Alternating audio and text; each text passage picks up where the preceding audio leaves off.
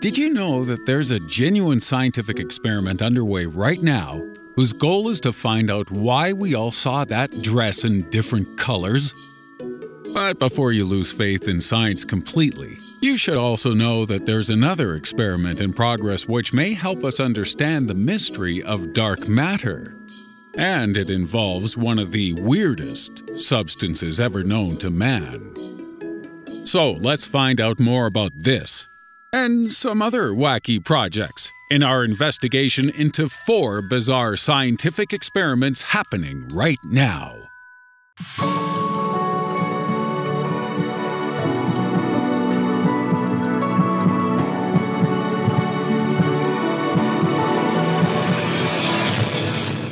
Number 4. The dress. In February 2015, the internet lost its mind in trying to decide whether this dress was white and gold or black and blue.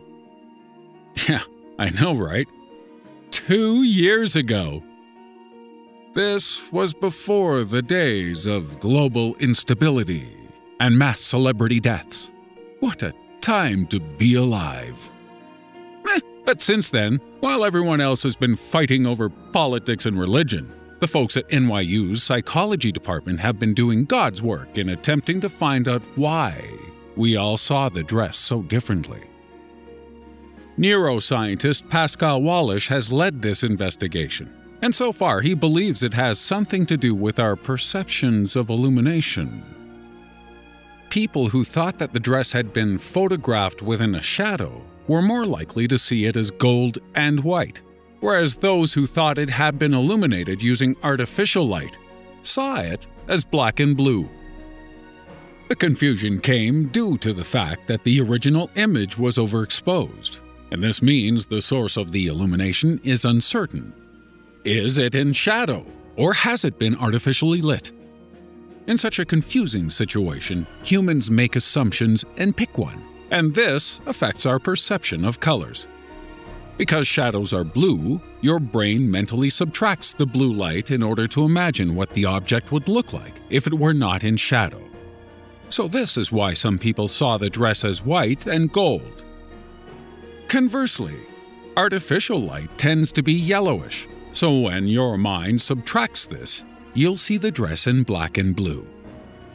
This experiment involved over 13,000 people. And Dr. Wallisch found that people's perception of the dress's color correlated directly to their opinion over whether it was in shadow or not. But why some people saw it in shadow and others saw it as illuminated, he does not yet know.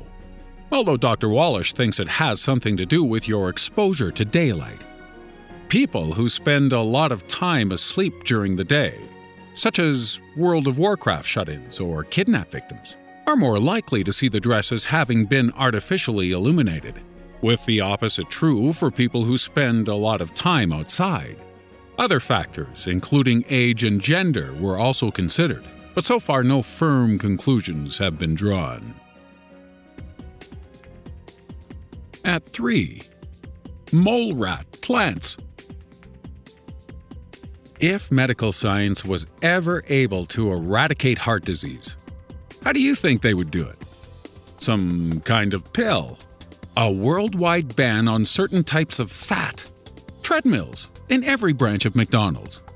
Nah, those are too obvious.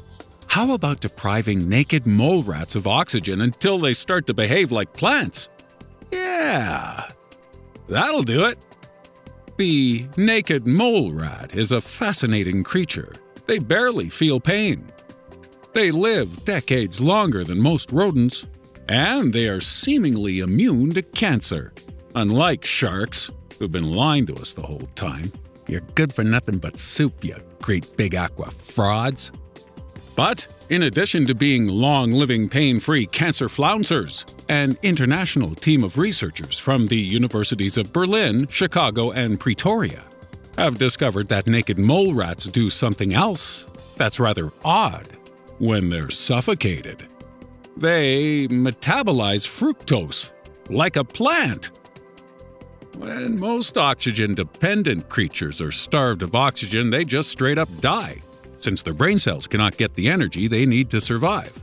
But the naked mole rat has a backup plan, as in low oxygen conditions, they release huge amounts of fructose into their bloodstream.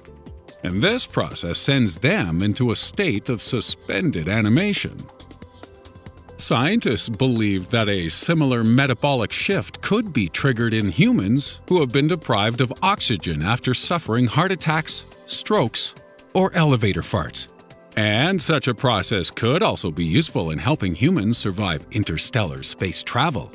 It's amazing to think that we could potentially save millions of people and travel millions of miles, thanks to a bunch of rodent-smothering scientists.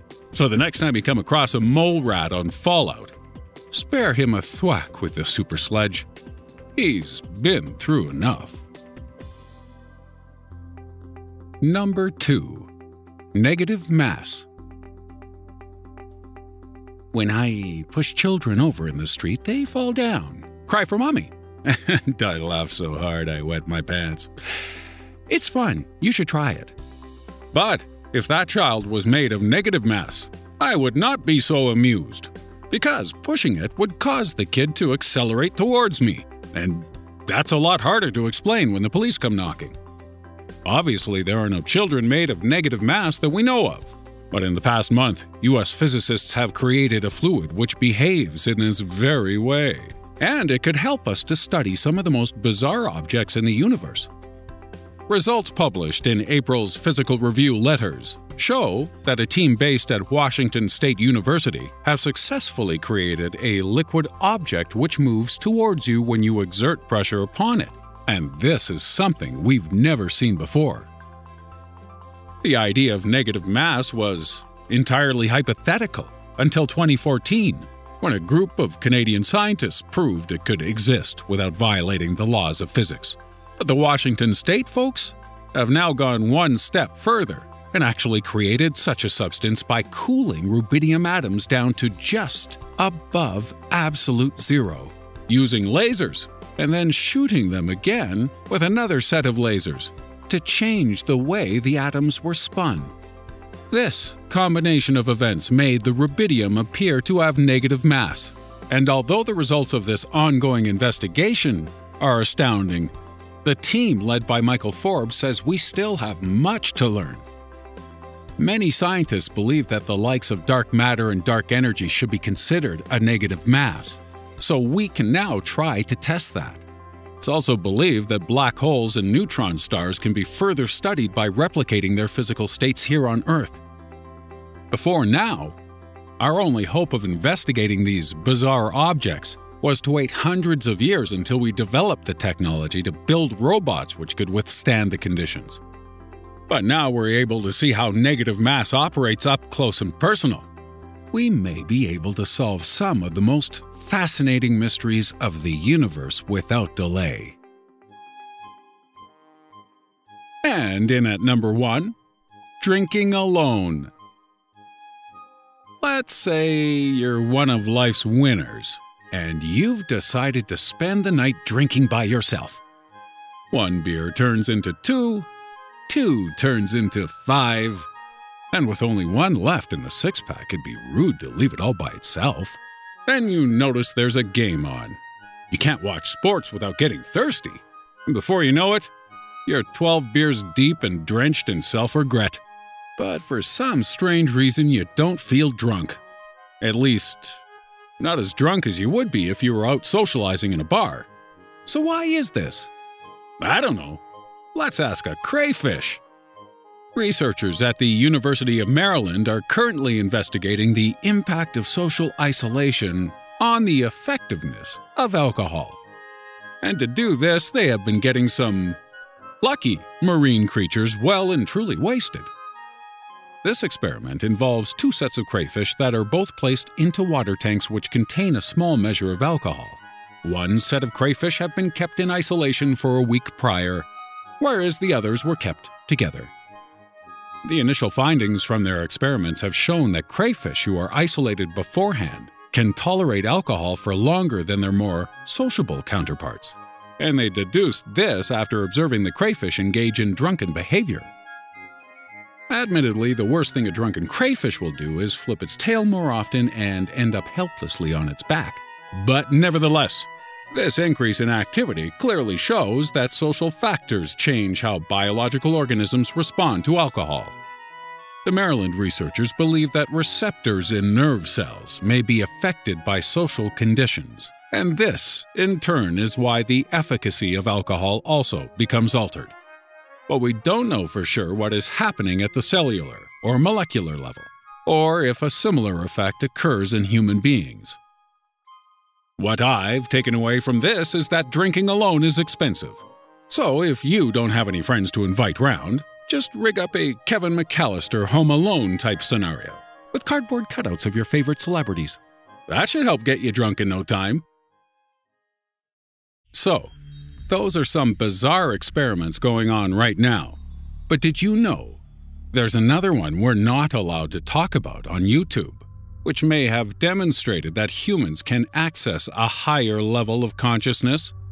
You can find out more about this in our bonus video, A Higher State, which you can watch on our Patreon page at patreon.com/Strange Mysteries. This can be accessed by becoming a Patreon and signing up for a bonus video access at $2 per month, which also allows you to help us decide what videos to make, find out which topics are in the pipeline, and ask the Strange Mysteries team any questions you might have about our work, our lives, or our checkered sexual past. Patreon has become necessary since, amidst the chaos of advertisers ditching YouTube due to a few nasty videos, all other creators like us are having our arms twisted to make ad-friendly content. But we'd rather make videos about the things that interest you, and our ability to do this relies on you. For $2 a month, we can provide awesome bonus content for each video. And eventually, with your support, we can go fully ad-free and dedicate our full videos to just the juiciest ideas packed full of the most mind-blowing content we can find. If you can afford it, our Patreon page can be found at this link here in the upper right with the exclamation mark circle, description box, or you can visit patreon.com/Strange Mysteries and sign up there. If you cannot donate, then it's cool. We still love you. And we'll continue to provide the best content we can under YouTube's restrictions.